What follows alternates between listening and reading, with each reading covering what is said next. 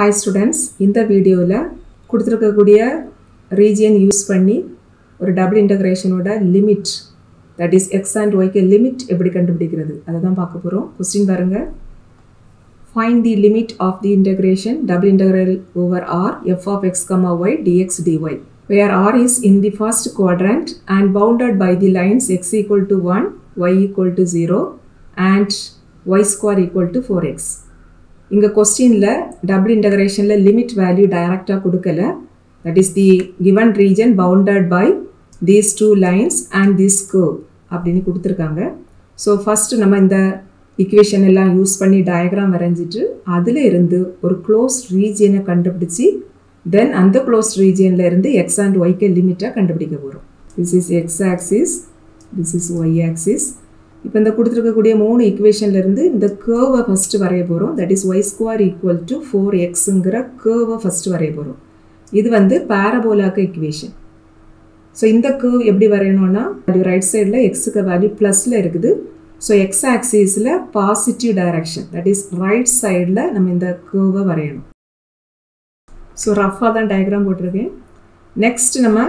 Next நம்ம y equal to 0ங்கற line வரைய போறோம். y equal to 0 னா x axis. On this line, that is on x axis only y value 0. So this is the line y equal to 0. இப்போ மூணாவது line வரைய போறோம். மூணாவது line என்னதுன்னா x equal to 1.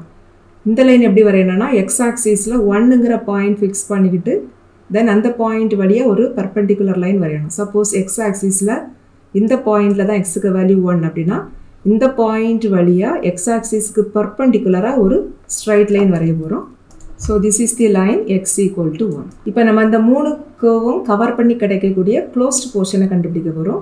இங்க ஒரு லைன் வந்து x equal to 1, that is இந்த லைன். நெக்ஸ்ட் வந்து y equal to 0ங்கற இந்த லைன் and also இந்த curve. So இவ்வளவும் கவர் பண்ணி கிடைக்கக்கூடிய portion அப்படினா இதுதான். இப்போ இந்த closed portionல x and y க்கு லிமிட் கண்டுபிடிக்க போறோம். இங்க क्वेश्चनல double integral of f of x, y dx dy ன்னு இருக்குது. That is first dx இருக்குது. So first x க்கு லிமிட் கண்டுபிடிக்கணும். So first x க்கு லிமிட் கண்டுபிடிக்கணும்னா நம்ம ஒரு horizontal strip வரையணும். இந்த closed regionல horizontal strip போடணும். And அந்த horizontal stripக்கு left end எந்த curveக்கு மேல டச் ஆகுதோ and அந்த லைன்ல x க்கு வேல்யூ எதுவோ அதுதான் x க்கு lower limit. இந்த horizontal stripக்கு left end வந்து the parabola curveக்கு மேல டச் ஆகுது. And இந்த parabola-க்கு equation y square equal to 4x. So இதுல இருந்து நம்ம x க்கு வேல்யூ கண்டுபிடிச்சா நமக்கு y square by 4 ன்னு கிடைக்கும். So lower limit of x is y square by 4. இப்போ நம்ம x க்கு upper limit கண்டுபிடிக்க போறோம். அதுக்கு இந்த ஸ்ட்ரிப்புக்கு ரைட் எண்ட பார்க்கறோம். and ரைட் எண்ட் வந்து x equal to 1ங்கற லைனுக்கு மேல டச் ஆயிட்டு இருக்குது. So upper limit of x is 1. Next நம்ம y க்கு லிமிட் கண்டுபிடிக்க போறோம். y க்கு லிமிட் கண்டுபிடிக்கிறதுக்கு இந்த ஸ்ட்ரிப்பை மேலேயும் கீழே மூவ் பண்ணணும். இந்த ஸ்ட்ரிப்பை கீழே நோக்கி மூவ் பண்றப்ப அது வந்து இந்த லைன் வரைக்கும் தான் வரும். So இந்த லைன் தான் lower end of y. So on this line y value 0. So y க்கு lower limit 0. இப்போ y க்கு upper limit கண்டுபிடிக்க போறோம். அதுக்கு இந்த ஸ்ட்ரிப்பை மேலே நோக்கி மூவ் பண்ணணும். So மூவ் பண்றப்ப இதுதான் டாப் கார்னர். So இதுல y க்கு வேல்யூ எதுவோ அதுதான் y க்கு upper limit. But this is the point of intersection of this line and this curve. That is x equal to 1ங்கற லைனும் and y square equal to 4xங்கற curve-ம் intercept பண்ற point தான் இந்த point.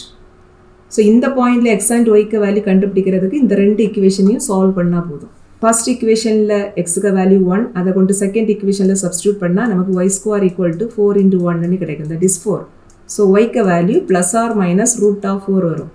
That is plus or minus 2 ன்னு கிடைக்கும். But first குவாட்ரண்ட்ல x வேல்யூவும் positive, y வேல்யூவும் positive. So இந்த பாயிண்ட்ல y க்கு வேல்யூ நம்ம இந்த +2 தான் எடுக்கணும். So y ஓட upper limit வந்து 2. இப்போ x and y லிமிட் கண்டுபிடிச்சாச்சு. Now write the question. இந்த question வந்து என்ன இருக்குதுன்னா double integral f of xy dx dy ன்னு இருக்குது. இதுல நம்ம இன்டகிரேஷன் லிமிட் எல்லாம் சப்ஸ்டிட்யூட் பண்ண போறோம்.